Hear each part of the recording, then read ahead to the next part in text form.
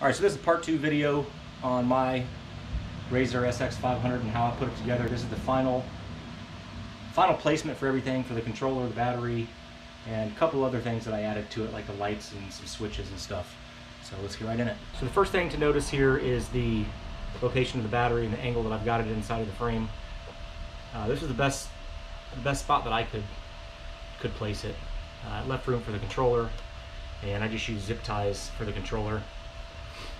There's a lot more wires in here than what's probably going to be in most people's setups, because I've got 3 different lights, 2 switches, and of course the step down here from 60 volts to 12 volt. Alright, so I'll start at the front of the bike here and work my way to the back. The first thing, one thing I want to make notice of here is that these wires, you want to make sure aren't in the way of these handlebars here if you're going to set your battery up at this angle, and make sure that when you turn it, you know, the power cord there, the wires aren't going to get smashed.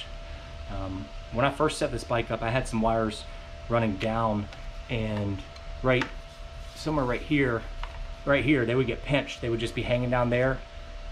I didn't have them strapped up out of the way, and as I was riding with some friends, about halfway through the night, the wire, you know, the bike just stopped working, and it was because the wires got pinched right there.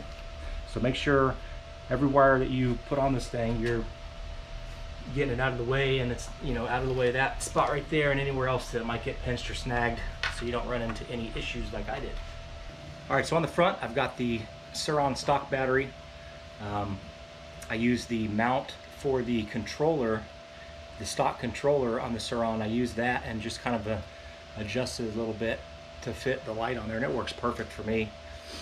I also have these 2 switches which control the headlights and the, I guess, whatever you want to call those lights, the ones that are shining on the tires.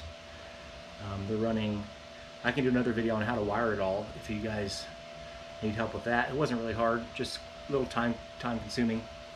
But I've got these 2 lights here that I got off Amazon. They're just cheap little lights that work great. I've got them wired up to,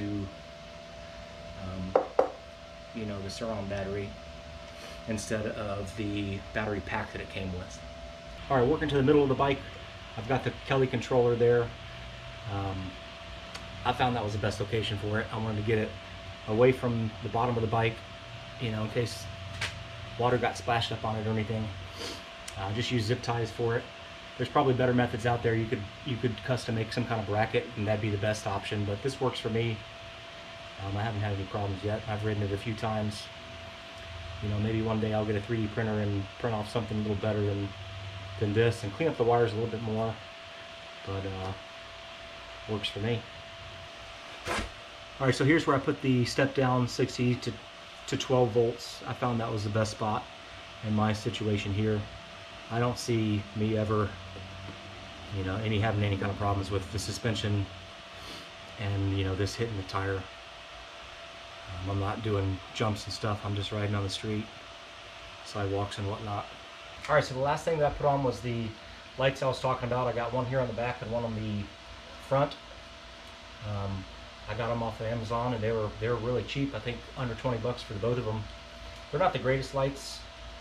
The colored, you know, these modes aren't very bright, but the white lights, they're very bright, and that's usually what I use to ride around, because I just want to be seen a little more, because this is so small, you know, if I'm riding on the roads and stuff, I don't want to get squished by a car. But I'll turn the light off and show you some of the different things it can do.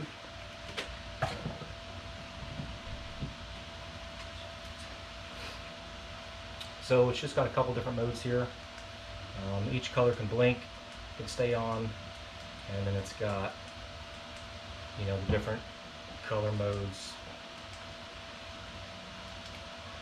You can do solid colors, and probably most lights can do these, but I would just check the reviews of whatever light you end up buying, because these were not that bright. So that's that. If you guys have any questions, let me know. I didn't think it was too hard installing everything. You know, like I said, the only thing I ran into was pinching the wire when I was out riding, and luckily I knew how to fix it, or I troubleshooted it and had a buddy that had some electrical tape and razor blades, so we were able to splice that and get it back together. They're fun little bikes. You know, they're a little noisy with the chain here, but it's nothing compared to a gas bike. You know, you can ride this thing at 4 a.m. and not gonna upset your neighbors or anybody. With the surron battery, I'm getting some really good mileage out of this thing and distance. I can ride it probably pretty close to what a stock surron can go, I would imagine. I think I got 25, 30 something miles last time I rode. I wasn't going too hard on it. I was riding with some one wheels, and you know, they don't go too fast, so I think that extended the range some. But let me know if you have any questions or any things you guys want to see in future videos. Let me know. I almost forgot the 2 screws here, actually 3 screws, 2 big ones on the underneath to get off the plastics, and the one here that goes in the front.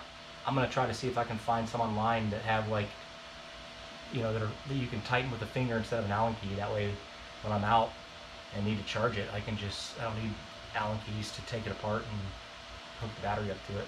It'd be a little quicker, a little easier. I'm also going to put some new brakes that I've got.